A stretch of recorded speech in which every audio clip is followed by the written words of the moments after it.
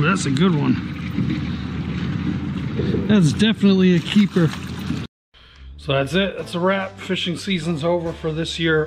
Before I clean everything and put everything away, I figured I'd do a quick beginner's video on how to fish Ocean City. If you're, new to fishing down here, you want to start fishing down here, or you're even coming on vacation and fishing down here, this will be the perfect video for you.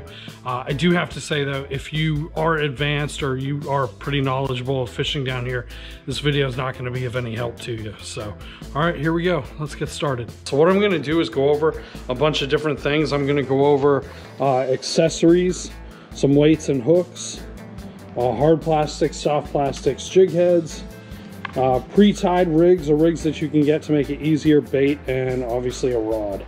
So I'll jump right into it. Here we go. This one is accessories, things that I would absolutely recommend. A pair of pliers. These are fish grips. There's two different types, the metal ones and the plastic ones. You push it, it opens it up, you can grip inside the fish's mouth and hang on to it. This is personal preference. Plastic obviously isn't going to corrode as much as metal, but it's totally up to you. Another one that I would suggest is a pair of scissors or a bait knife that you can use to cut your bait. I prefer scissors over everything. For some reason, it's just easier for me. And then the last thing is a tape measure to measure your fish.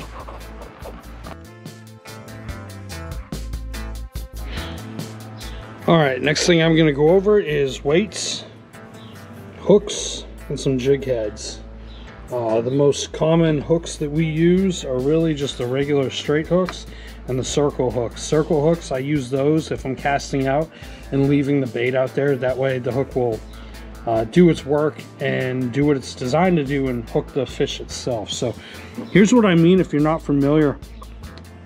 That little top on the hook, see how it arches in as opposed to the straight hook where it's straight out.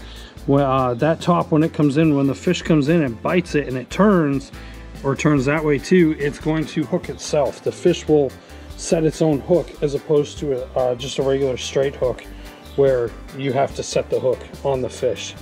The most common hook sizes that we use are 1/0, 2/0, 3/0, 4/0.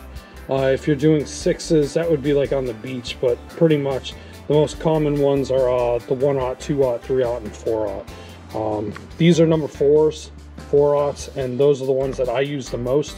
These are the most common for me. For weights, there's two different types. This is a bank sinker. It looks like that. This is a 2-ounce. Has number 2 on it, if you can see it. And a pyramid sinker. And this is a 4-ounce. 4s on pyramid sinkers and 2s on bank sinkers are the most common. There's two different reasons for them. A bank sinker is if I'm fishing for flounder and I have it on a flounder rig and it just bounces off the bottom as I'm going. And a pyramid sinker is if I'm casting out and I want it to stay out there and not move. If you were to cast this out there, all it's going to do is bounce along the embankments and just keep going, as opposed to a pyramid sinker that's going to sink and get stuck to where it is. As far as jig heads go, jig heads that we use, anything from 1/8 of an ounce, like I have on a spec rig right here, up to 1/2 ounce, 1 ounce. 1 ounce is usually pretty much the highest that we'll go. But these are just regular standard jig heads that we use for just soft plastics.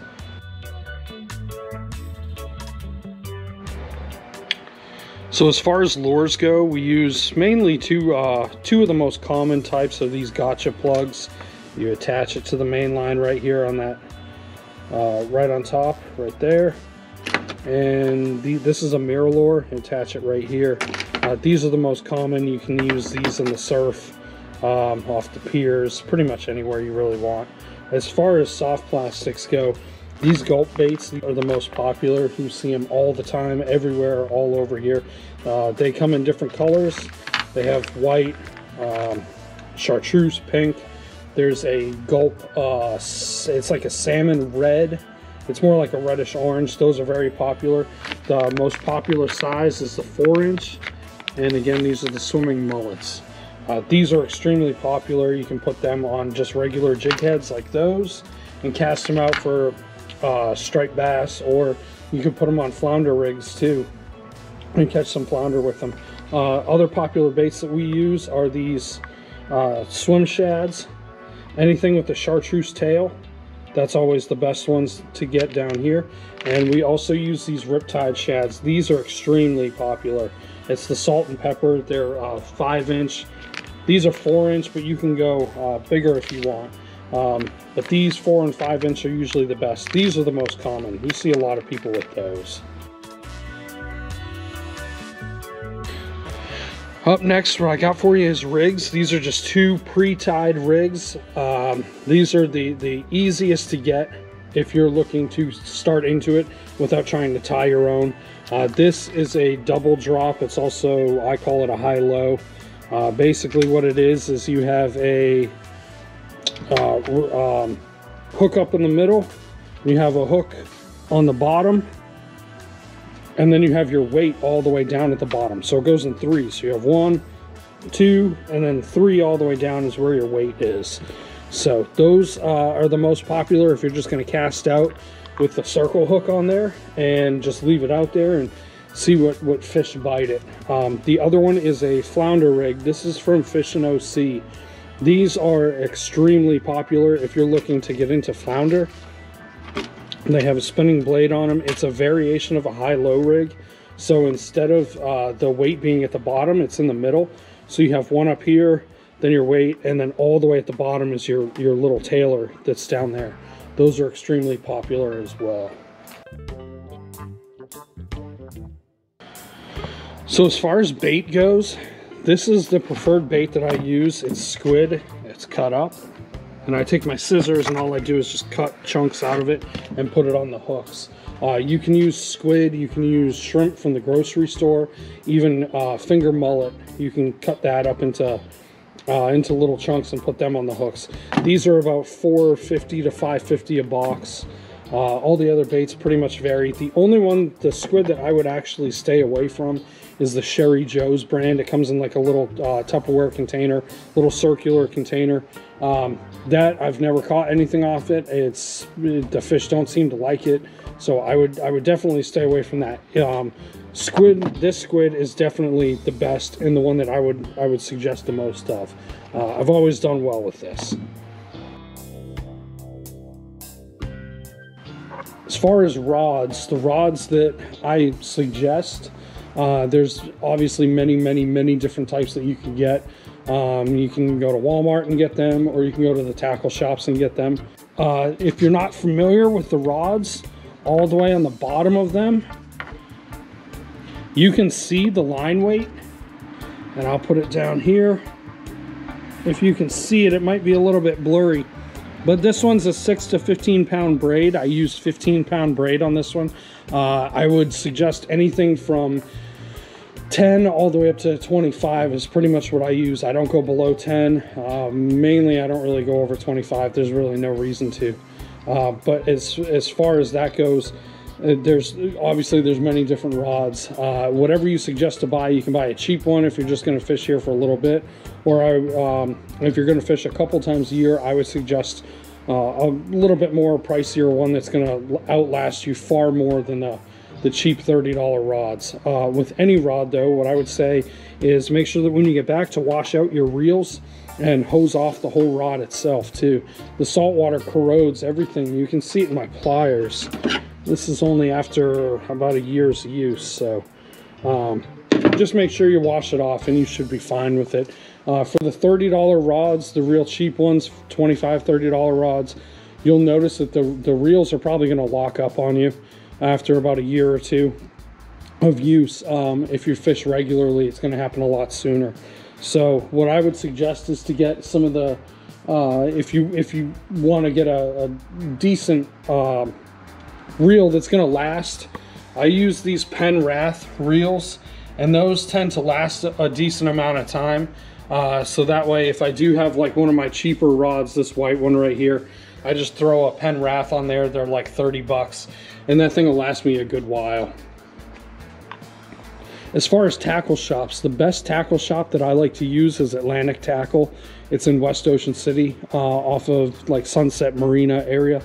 that will have pretty much everything that you need to get here. They have extremely expensive rods, or they have cheaper rods. They have your bait rigs, even the flounder rigs, the Fish and OC rigs, all your soft plastics. This one actually came from Atlantic Tackle. They have weights. Everything that you need is there. There's another one that's right off of 50, right next to the Royal Farms in West Ocean City on the way into Ocean City. And that one's called All Tackle. All Tackle's good with bait. I always seem to find what I need there for bait. Real good selection of it. But as far as all the other stuff, they're kind of limited a little bit, especially rods too. So Atlantic Tackle is definitely the place that I would go if you're looking to sort of like a one-stop shop type of deal. Last thing I'm going to go over is actually one of the more important things about all of this is they have Maryland makes it really easy. They have an app on your phone that you could download. It's the DNR app. You can buy a fishing license from it. It's got pretty much everything you need to know. Regulations, even has like fish identification. So it looks like this. It's this one right here. That's what I download. I have it on my phone all the time. From there, the regulations for you need to have a fishing license down here. The only area is 125th Street Park, which there isn't really many fish up there anyway, and 4th Street. Those are the 2 free fishing zones. Everywhere else you do have to have a license.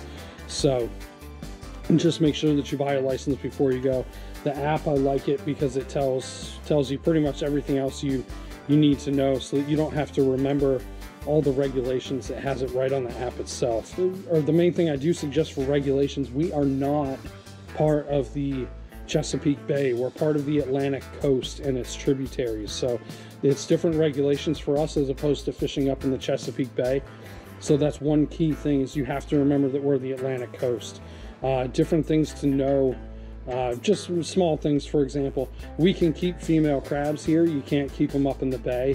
Another thing is striped bass, or rockfish as some people call it. Up in the bay it's 19 inches. For us it's a slot size, 28 inches to 35. So like I said, it's different regulations, but it's good to have that app on your phone so that you can just look it up real quick, grab your ruler and decide if you want to bring it home and eat it or throw it back. So that's all I got. I gotta wash everything, put it all away for the winter. If you got any questions, just let me know. Just put them in the comments down below. I'll try to help you out as much as I can. If I can't, I'm sure someone else will. YouTube is kind of odd with the comments. They don't really alert me on all of them, but they do on most. So if I skip over you, just bear with me. I'll see it eventually and I'll just comment as soon as I can. As far as some of the stuff that I have, I'll put some links down below to try to help you out, and so that you'll kind of see prices and stuff like that. So especially for Atlantic Tackle, All Tackle, places to go to get all your equipment. So good luck out there. I'll probably see you around. If you do, say hi. So all right, thanks. See ya.